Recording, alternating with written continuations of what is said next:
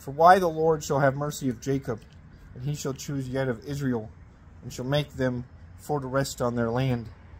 And a comeling shall be joined to them, and shall cleave to the house of Jacob. And people shall hold them, and shall bring them into their place. And the house of Israel shall have them in possession, into servants and handmaids, on the land of the Lord.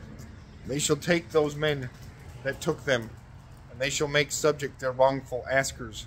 And it shall be in that day, when God shall give to thee rest of thy travail, and of thy shaking, and of hard servage, in which thou servest before, thou shalt take this parable against the king of Babylon, and thou shalt say, How ceased the wrongful asker, rested tribute?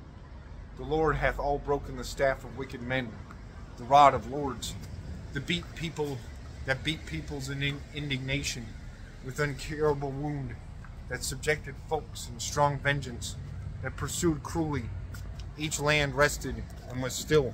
It was joyful, made full out joy. Also fir trees and cedars of the Lebanon were glad on thee.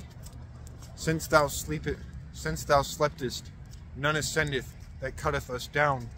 Hell under thee is troubled for the meeting of thy coming. He shall raise giants to thee. All the princes of earth have risen from their seats. All the princes of nations, all they shall answer. And they shall say to thee, And thou art wounded as we, thou art made like us. Thy pride is drawn down to hells. Thy dead carrion fell down. A moth shall be strewed under thee, and thy covering shall be worms.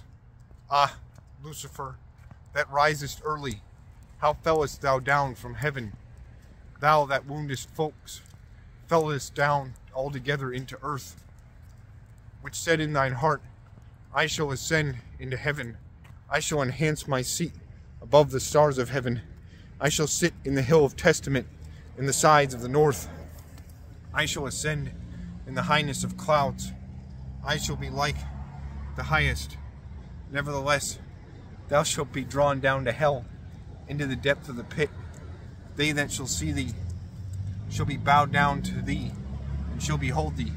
And they shall say, Whether this is the man that troubled earth, that shook together realms, that setted the world desert, and destroyed the cities thereof, and opened not the prison to the bound men of him.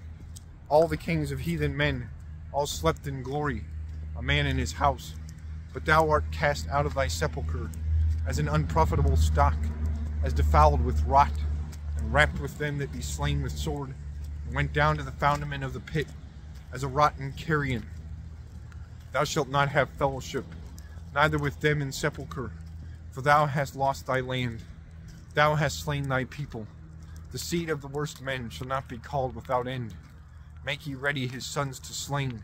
For the wickedness of their fathers they shall not rise, neither they shall inherit the land, neither they shall fill the face of the roundness of cities. And I shall rise on them, saith the Lord of hosts, and I shall lose the name of Babylon, and the remnants and generation and seed, saith the Lord. And I shall set that Babylon into possession of an urchin, and into marishes of waters, and I shall sweep it with a besom, and I shall stamp, saith the Lord of hosts. The Lord of hosts swore, saying, Whether it shall not be so, as I guessed, and it shall befall so, as I treated in soul, that I all break the king of Assyrians in my land, and that I defile him in mine hills, and his yoke shall be taken away from them, and his burden shall be taken away from the shoulder of them. This is the counsel which I thought on the land, and this is the hand stretched forth on all folks. For why the Lord of hosts hath deemed, and who make unsteadfast, and his hand is stretched forth, and who shall turn it away? The burden of Philistines, in the year wherein King Ahaz died, this burden was made. All thou Philistia, be not glad, for the rod of thy smiter is made less. For why a cockatrice shall go out of the root of an adder, and his seed shall swallow up a bird. And the first engendered of poor men shall be fed, and poor men shall rest faithfully. And I shall make thy root to perish in hunger, and I shall slay thy remnants. Yell, thou gate, cry, thou city. All Philistia is cast down, for why smoke shall come from the north, and none is that shall escape his host.